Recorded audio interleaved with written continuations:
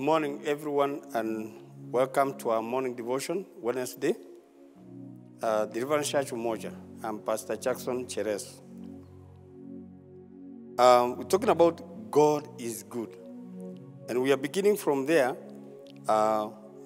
Sometimes we are not aware what you, who is listening to me, you are going through. But where we can meet is in prayer. So let's pray together this morning as we begin our morning devotion. Father, we are glad that you have given us another opportunity with the listener, wherever this listener will be.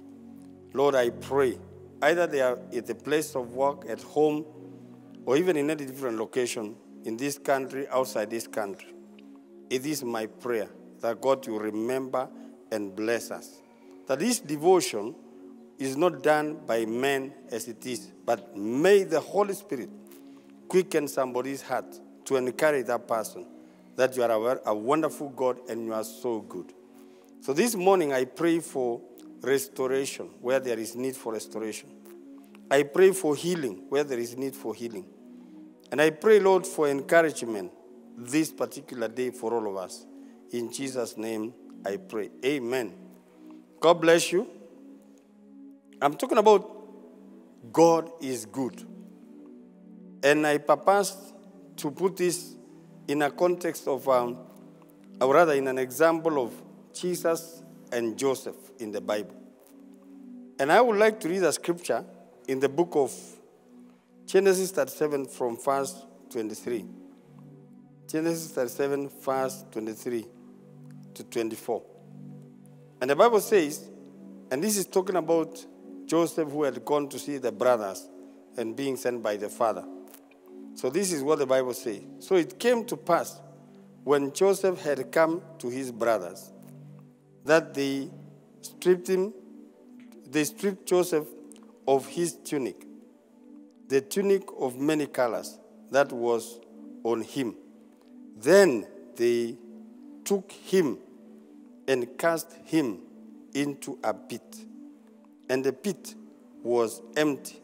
There was no water in it. That's what they did to Joseph. Let me read about Jesus in the book of 1 Corinthians 15, verse 1 to 4. 1 Corinthians 15, verse 1 to 4. I'm reading New King James. The Bible says, "For I delivered to you first of all that which I also received, that Christ died for our sins, according to the Scriptures, and that he was buried, and that he rose again the third day, according to the Scriptures." I want you to see the life of Joseph. That apart from him being stripped of the cloth, he was also put in a pit. I want you to see Jesus. Apart from him being stripped of the cloth, he was also buried. He died and was buried, but he rose again. I am repeating this as I said yesterday. May we never lose focus in where we are going as a believer. And if you are not a believer, may you become a believer. May we never lose focus, because when you look at this man called Joseph, he was at the point of being killed. But someone said, no. Instead of killing him, let's do this. So they did that. They put him in a pit. But I want you to see that even though they put him in a pit, at one point, he was removed from the same pit. Even though they buried Jesus, the day came when he rose again. I want to encourage a Christian or a non-Christian who want to become a Christian that never despair that you are now so down, either at the place of work or business. You are so down in different ways and in different capacities. But then there is a rising up again. There is power to resurrect, power to remove you from the pit. It doesn't matter how far you have gone in this life.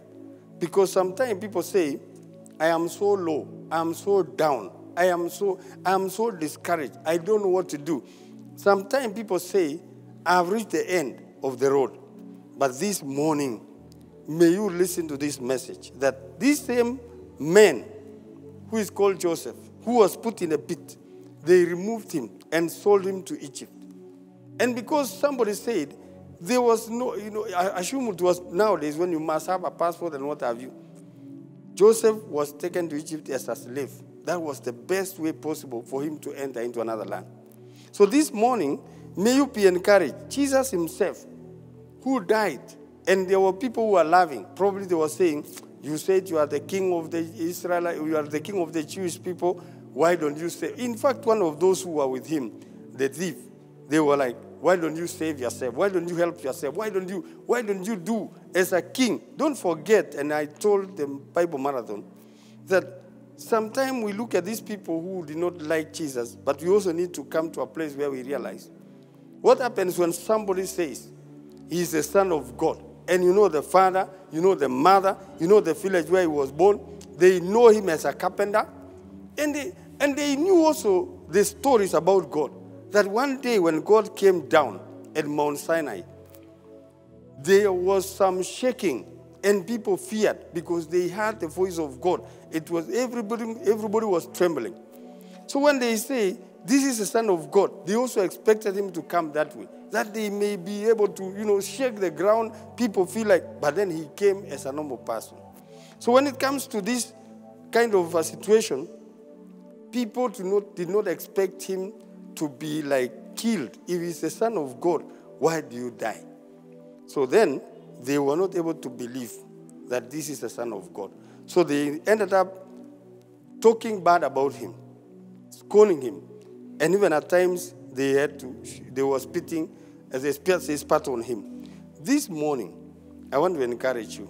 No matter how much you have gone down, probably you are a very good businessman, and you are staying in that side of the upper side of the town.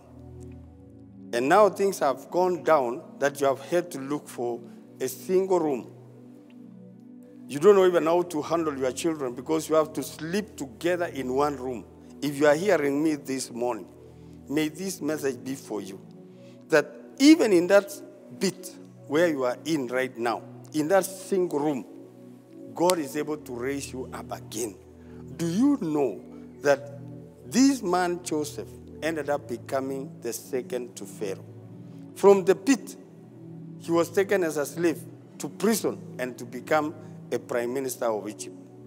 Do you know that this same Jesus, whom they killed, put him and they buried him, he rose up again on the third day. And today, he is seated at the right hand of God. That tells you something. No matter how much you have been put down, you will rise up again. You will speak a blessing to your business. It will rise up again. You don't have a job today, but what about tomorrow? You don't have a job today, but what about next week? You don't have a job today, but what about you being called to do an interview? So may you come to a place where you're saying, even if I am down today, tomorrow is better. I will be able to rise up again. Why? Because the Son of God was able to rise from the grave. From the grave, I don't know whether you are aware that when people decide to bury, then they are sure this person is dead. But he rose up again on the third day. When these children of Jacob, they were putting Joseph in the pit, they were sure they were teaching him a lesson. Because he had come saying, I've dreamed. So they were saying, today is your last day. You will never tell us about these dreams again. Only to be surprised that this same Joseph became a savior. Because he was in Egypt, there was food in Egypt. He was the man in charge of giving out food. They had to survive because there was Joseph in Egypt to save them. So this morning, nobody will kill your dream. And that is my prayer. Nobody will disappoint you to the point of you surrendering and saying, now because they have put you in that such a place where you feel like you are so down, you will rise up again. God is able to raise you just as he raised Jesus, and just as he allowed Joseph to rise up again, you will also rise up again. This same God who did all this is a good God. A God who knew that this man called Joseph is despised by the brothers. So he decided to elevate him, to bring him to a position where everybody in Egypt, apart from Pharaoh, they had to bow. They had to surrender. They had to respect Joseph because he was so given an authority. Actually, he was given authority apart from the authority of Pharaoh, who was actually in charge of the country. So today, may you know that God can raise you up again. You can become as somebody again in this life. May you allow me to tell you this as I read this scripture in the book of Mark chapter 10, verse 17 to 18. This is about Jesus. The Bible says, now as he was going out on the road, one came running, knelt before him, and asked him, "Good teacher, what shall I do to inherit eternal life?" And this is what Jesus says. So Jesus said to him, "Why do you call me good? No one is good but one, that is God." What Jesus was saying is that when you look at my body, when you look at my face, I am a human being, because Jesus was a human being at that point. And he spoke like a human being. And he was saying, forget about looking at people and you think they are good. There is only one who is good. That is God. And so, when we are measuring ourselves, you are looking at your friends. You are in college together. Today, they are somewhere. You're looking at your colleagues. You started work together. Today, they are bought houses. You have not bought even one. You look like you are so down, you don't want even to meet them on the road because some of them are driving. You don't have a car. May you listen to me this morning. This same God is able to lift you up from that bottom, actually from that pit. He's able to lift you up again. And anything that had died in you, because sometimes you had a very good dream, but a dream is was stolen from you, it died. Today we are praying it will resurrect again. You will be able to dream. You will be able to go to another level. I'm telling you, walio kuchekelea watakusalamia na heshima. Walio kudharau watakusalamia na heshima. Why? God is going to lift you up. Agree with me. Let us pray together. Let us call upon God to restore this same God. When everything had been taken away, the wives, the children, everything had been taken away. But the Bible says he encouraged himself in the Lord. And everything was restored plus more. So today, I want you to know also that the meaning of the name Joseph is add me another. Add is an additional name. That is what the mother said. That by giving birth to Joseph, he actually petitioned God to add another one. And of course, God was able to add Benjamin. So today, may God increase and add something into your life.